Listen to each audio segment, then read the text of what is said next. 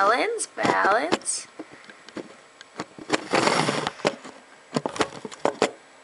Hi. Hey, long time no talk. Well, not really, it was like a week ago.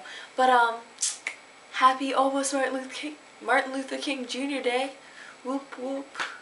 Yeah. I don't know. I hope everyone's 2012 is going great.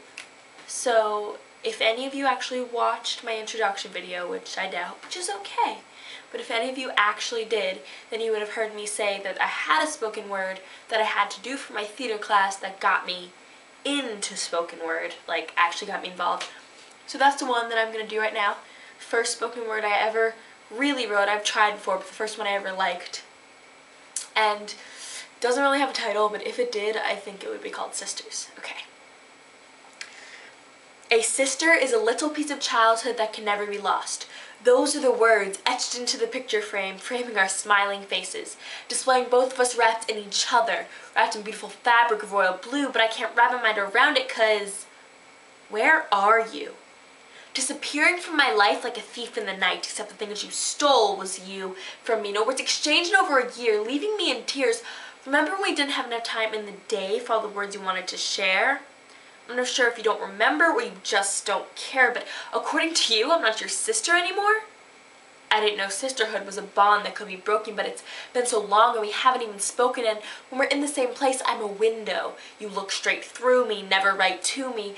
Maybe that's because when you look into my eyes, you'd realize that they're mirrors, reflecting our history, showing the lies we've told, the secrets we hold, and the bond we shared between us.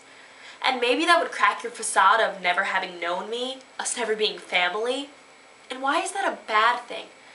I can only hope that someday something will change or get better because you used to be my sister, but now you're a stranger.